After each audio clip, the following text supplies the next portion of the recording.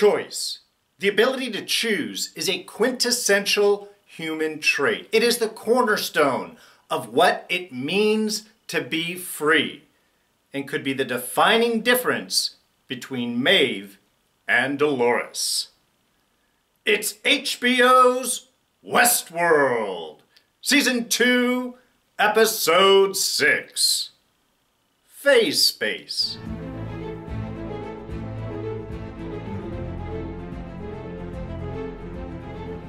Hey everyone, D here, and welcome to this week's review of Westworld. So yes, of course, lots of spoilers ahead. Alright, beautiful episode this week. Really, visually stunning, a lot of action going on, a lot of storyline drop. Really, we're entering the back half of the season, so all of our desperate pieces are starting to come together. Our storylines are collecting. We're getting a lot more illuminating insights into what's going on. So really excited with how this is all developing. But tonight's episode focused a lot around choice, the freedom to choose. And as I had mentioned in the opener, that really is in some ways the defining difference between Maeve and Delores. They're both pursuing freedom. They are both pursuing freedom for themselves from the park, to live their own lives, to not be forced upon by choices of others, to be able to make their own choices. But while Maeve's is a very personal story, Delores is a much larger picture. Again, Maeve is looking for freedom to get her daughter, for herself, for them to go. Delores is looking in a way of freedom for all of the hosts. And that kind of forces different choices for them. For Maeve, it's a lot more about encouraging that freedom choice of the people around her. She's not forcing she's forcing Lee to go with her.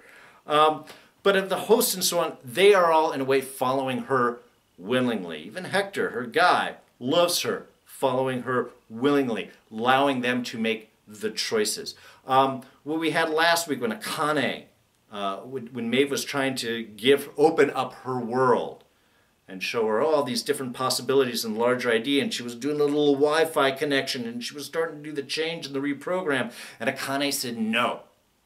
And Maeve stopped. She didn't want it, so Maeve did not force it upon her. That reoccurs throughout this episode. Of course, we have that great scene with the duel there, where Akane wants her to use her magic to save Masashi, and Maeve replies with, no, we all deserve the freedom to choose, even if it's to our own death. In the same way that came back to her when they separated out, that she didn't force Masashi and Akane to go with them. She allowed them to make that choice.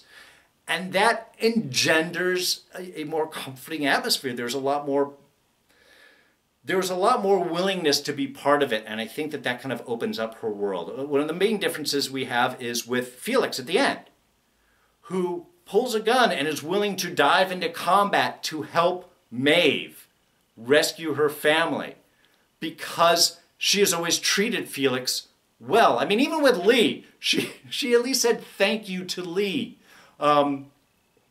for guiding her to the thing. Yes, you can feel great about the one contribution that you can go to it, but she's respectful, she's thankful, and because of that, gives even him the permission, while we have Felix the right to go and run in and save May, or assist, not really save her, but help.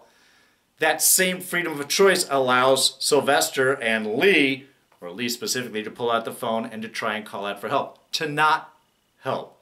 She's allowing that freedom to choice.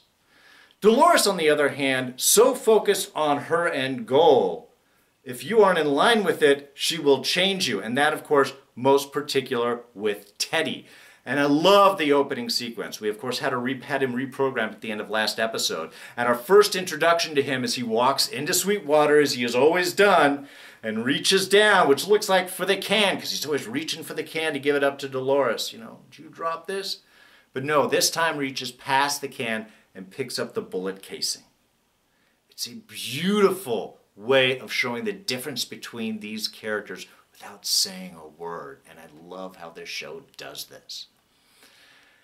And as we see a little bit more of this new side of Teddy, very unremorseful, very dark, very quick to his gun, shooting the one guy in the head because he's not giving up the information as quick. I mean, okay, there was a lot of talking and that was getting a little annoying. I get that with Teddy.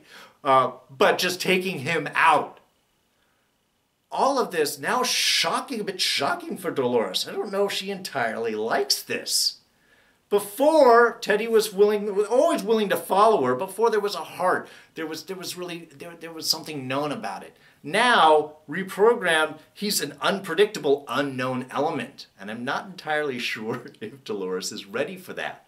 But I think even Teddy is actually feeling maybe a bit disdainful towards Delores for this change. I mean, he does kind of bite back at her. What was the line when he was talked about, when she was asking about walking into the town, and his response was, "That man was built weak and born to fail. But I guess you fixed that." And even later on, when she asks him about leaving the town, he's like, "I never thought that I wanted to leave this town, but I guess you fixed that." There seems to be almost a disdainful response that Teddy has, like he's not liking this change that's come over him. And again, really, really an interesting point between those two characters is now this element of choice being taken away, now there's not as much strength between the two of them. And that certainly doesn't engender a lot of trust or respect in the world around. Everything is towards the goal.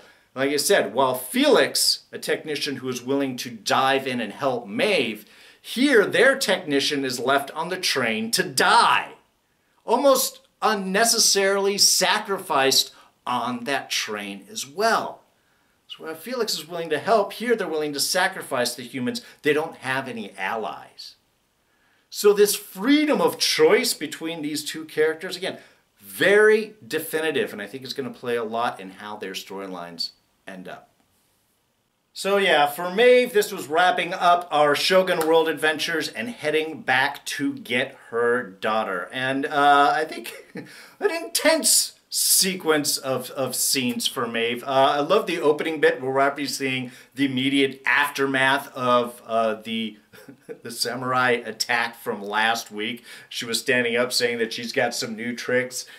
Yeah, apparently it is wiping out. First, she's got her little like Wi-Fi reprogramming ability, which is awesome. But the covered in bloodness of her and the sword in her hand definitely shows she was getting down and dirty with some new skills. We do at this point really say our final goodbye to Sakura here with a beautiful little scene with Akane. Though I have to say the whole cutting open the heart bit, part of me just kept expecting there was a chance to revive and reprogram, kind of like how Delores was able to do with Major Craddock and his men. But without one of those little control things, I guess that's not possible. And I guess it's even beyond Maeve's ability. Certainly once the heart was cut out, that certainly seemed to be a choice, that there is no revival here. And there is a more permanency aspect that seems to go on with Maeve's journey as well. I mean, Delores working much more of the mechanics of working the machine to get through and have the techs working to bring people back and do whatever she can in that aspect. Whereas with Maeve, again, this personal journey, it's all about what the world is presenting. It's in some way a more accurate slice of life than just host adventures here. But that does, of course, immediately lead to our Scene of the Week for this week. And of course, that is the big Tanaka Musashi fight. Actually, the whole sequence there. Because as it opens up, I mean, first off, we get our awesome Maeve Wi-Fi powers that I know I just want to keep calling them, but I don't know what else to call them. With the two samurai that come up, and it's just perfect. That draw, stab through the neck, and the guy and then cuts his own neck and falls. It's so cruel. It's so harsh. It's just such an element of badassery on Maeve's part. But it's also in that scene, of course, where we get that wonderful Maeve line to Akane, we all deserve the freedom to choose, even if that means our own death, even if the choice is for our own death. It reverberates, obviously, through the episode, but here, very defining of Maeve's approach towards her world. And like I said, really the defining difference between her and Delores. And then we get a good fight, a decent fight between Masashi and Tanaka. Wasn't overly impressed. It was nice enough, but it had an actual very Western feel. Katana and stuff, it's a slicing weapon, a lot of draw cuts. This was a lot of straight stuff. It looked like a broadsword fight with katana. There was a couple of nice elements to it, but I wasn't overly impressed. The ending, though, was perfect. And was perfectly done because of, again, that honorableness that perpetuates these scenes and the interactions between these characters. When Tanaka loses the hand, he's done. He's finished. He can't even really continue onward without a sword hand. So Tanaka pushes over the wakizashi, the small blade, in order for Tanaka to commit seppuku, ritual suicide, an honorable way to go out. And in that point, Masashi takes the point of second, whose job is to cut off Tanaka's head before he can scream out in pain and doesn't show weakness. It is a beautiful, honorable end between two adversaries.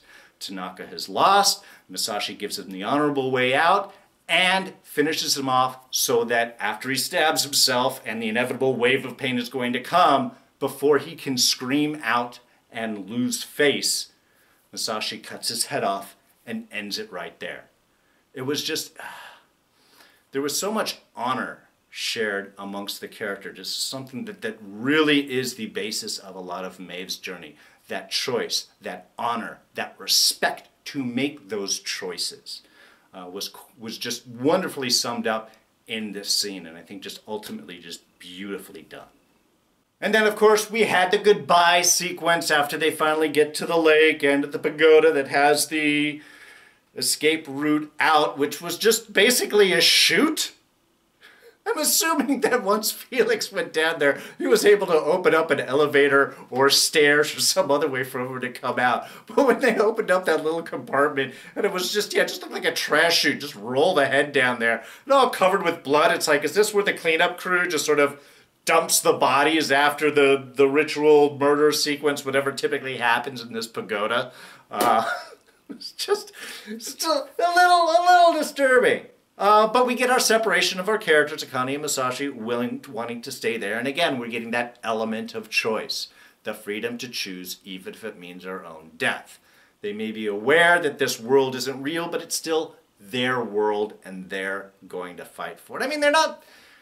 I don't know if they actually really dive into too much how much they're aware of this just being Shogun World and not part of it in the whole host thing. There seemed to be that idea, certainly in that connection between Maeve and Akane. With Masashi, not entirely sure. But that does give our nice, pardon me, honorable separation there between our characters. And it allows Maeve to get back to the homestead where she's been going the whole time. It also allows everyone to get a nice change of clothes, which I thought was great.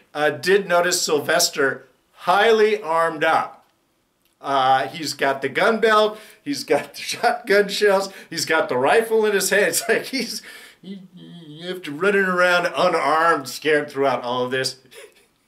He's not going to be caught unprepared at this point. So I kind of love that moment.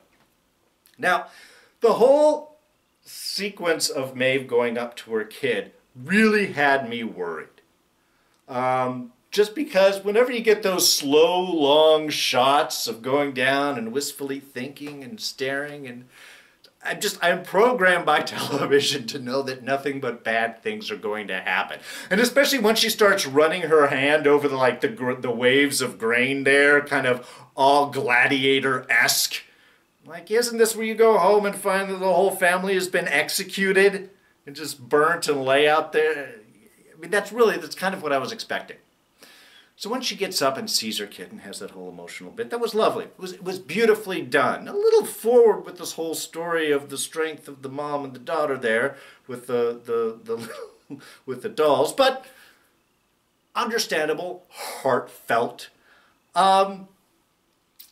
But all I am thinking is, you know that she's just a host in the middle of her own narrative with another mom, right? So when the other mom shows up, and Maeve's kind of shocked face, all I can think of is, you thought about this, right? You planned this out. You knew what you were walking into. And I'm not sure if she did. I think she might have been so focused about getting her kid, she didn't entirely remember and realize that the whole thing is going on with the new bot and replacements and so on. So that was one little kind of weak moment in that sequence.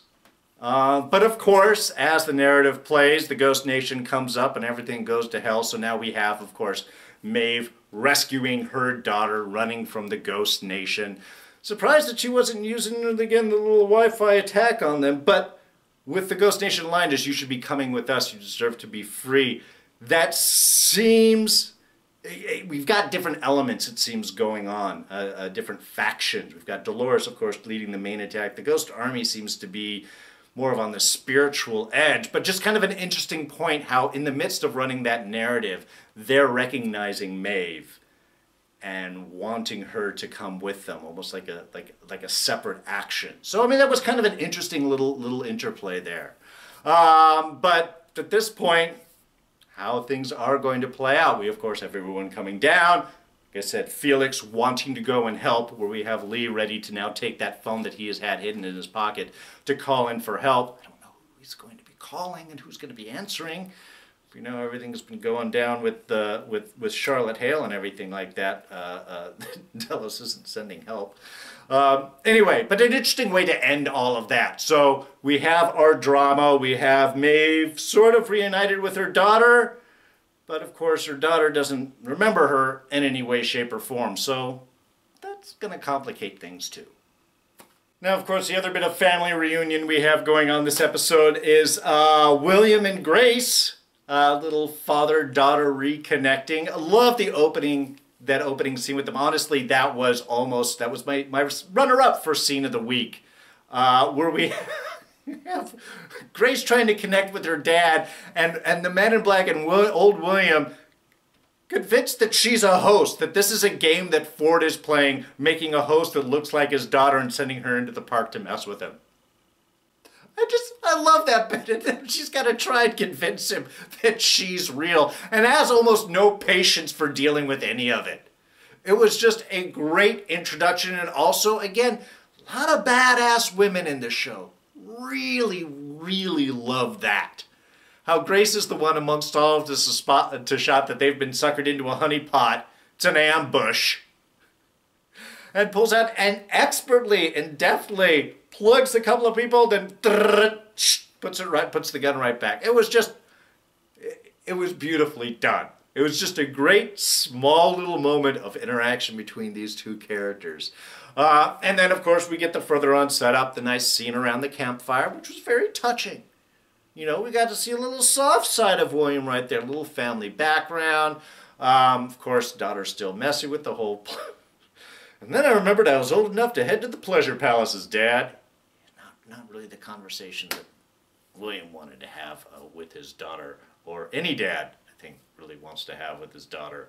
But it was just, again, interesting back and forth between the two characters. And it was sweet. I mean, it was sweet in some ways and annoying in other ways. I mean, the fact that we're finding a little bit more that the daughter doesn't want her dad to believe that she blames her for mom's death, who killed herself. You know, yes, they've had problems, but didn't want to lay that down. Is there some way we can get together? I am here to help you out. I can't let you just go on this suicide mission. Again, very heartfelt. But it rang a little hollow to me, only because I didn't really see Grace as running to Westworld to get her dad. I see her as arriving in Westworld because she was chased by a tiger, and then kidnapped by the Ghost Nation, and then ran away from them, and at that point ran into Dad. So more of a coincidence than really a plan out at that point. So, I mean, I don't know, maybe part of her was doing that. Was that why she was heading off to the edges? Why didn't she just, the edge of Rajworld? I think that seems to be what it's called, Rajworld. Was she doing that in order to cross over into Westworld? Why not just go to Westworld as opposed to going into Rajworld? See, just didn't really seem hollow. But at the very end, the fact that he gets all promised, so you're going to forgive me and we'll be together and we'll just have this nice touching moment. And I'm writing down in my notes, and how long is this going to last? Until morning. She wakes up and finds out nobody else is there. Of course. So, again, little interesting dynamic going on between dad and daughter. Obviously, she's going to be running after him as he's trying to get to whatever point that he needs to. But there was another interesting idea here dropped in, and it was William's memory problems. Now, it could just be the sign of an inattentive father who wasn't really there for his family, confusing the fact that it wasn't his daughter, it wasn't Grace who was scared of elephants, it was the mom who was scared of elephants. Always thought this place could hurt someone. But the confusion on William's face just reminded me a lot of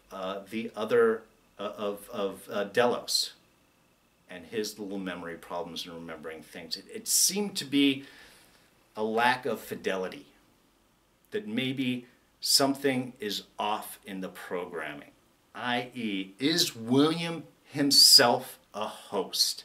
Is he, William, in a host's body?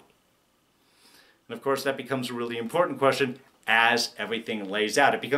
It's interesting as the episode opened up and we're seeing that the conversation between Delores and Arnold is really between Delores and Bernard, or Arnold in a bot, which always felt like there might be some time differential there the past few times that we've seen it. Here, I love that it plays out a little bit more. But she's talking to Bernard about testing fidelity. It's the same conversation that William had with Delos. We've had this conversation many, many times, countless times. I am checking for fidelity. I'm running through a series of questions to see if the personality can hold on. So obviously Bernard in the future is a bot that is programmed. Is it Arnold inside of Bernard? Is that what Delores is testing? And therefore, is William here actually a host? Possibly not to say. It's easily understood. It's easily explained because of just an inattentive father. They've certainly set that up, that he hasn't always been there for his family. He's been obsessed and absolved in with the park. But it's just something to put in the back of the mind. Just keep an eye on William and see if Ford's quest for William is for him to escape, kind of like it is for Delores. But yes, Ford, alive and inside the cradle, or the CR4DL, as the door said. Interesting. I love the little sequence. I love the build up to that, going into the Mesa, the trail of white and black hats into the interior. I thought that was really cool because it was almost like white hat, black hat, white hat, black hat, white hat, black hat, leading into the room where everybody makes their choices and does all of that. It's just an interesting overlay of death and destruction on both sides, on the good and the bad. It was just, again, a lot of great visual storytelling in with this show. But we get to the idea of the cradle, that something is wrong in there, that there is something that is actively fighting off all of the attempts to intrude and change the programming. Sounds totally like an AI. And then we have Bernard jumping right in. And again, wonderful sequence. We're still dealing with those elements of choice. This is Bernard's choice to dive in. We have Elsie, a human, and now at this point we can think that she is human because of the little control chip that Bernard got seemed to have been actually Ford's control chip that he then put into the cradle, and that's what's allowed all of this to go. But we have Elsie, who's apparently a human, from all intents and purposes, choosing to work with Bernard. Bernard, a host, choosing to work with the humans. And having that faith and trust on both ends. I love how Bernard's just ready to jump right in to the cradle, into the hive mind there. Was it pain is just a program? I love that character. It just, again, it's handled beautifully. There's no time for any of this. But dives right in, the mainframe being a layout just inside the park like everything else.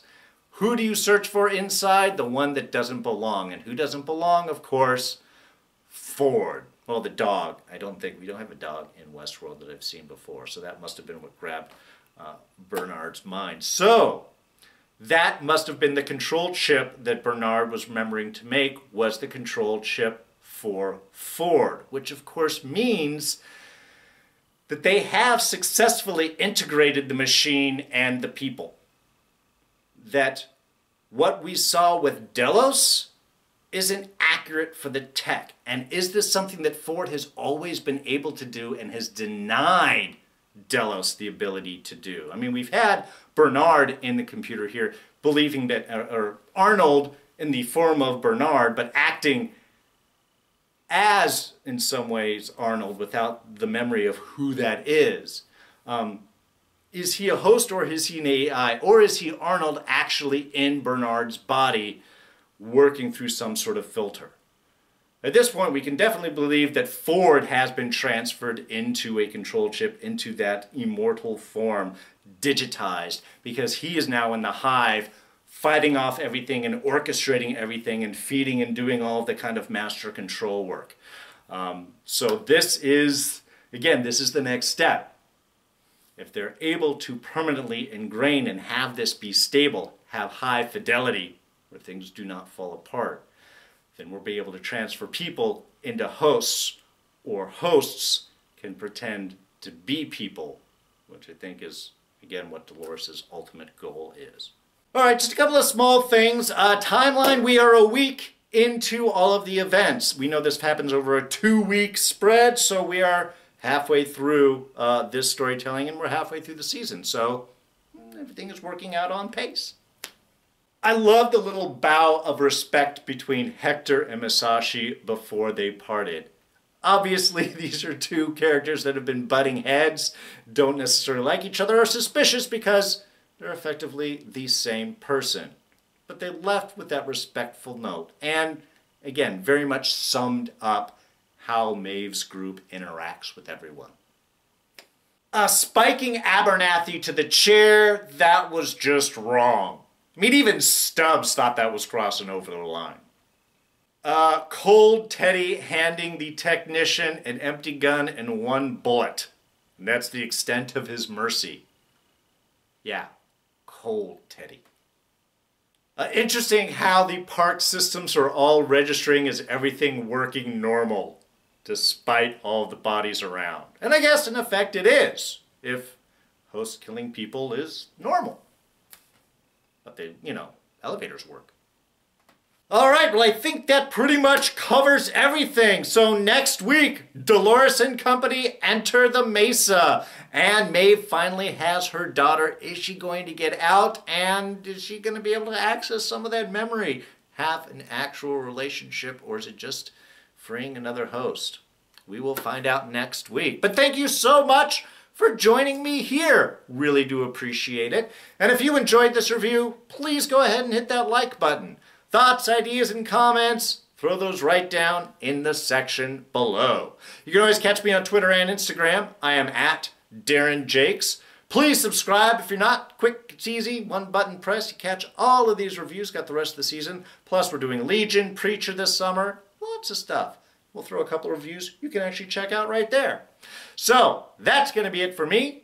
I'm D, and I'm out of here. Catch you guys next time. Bye-bye.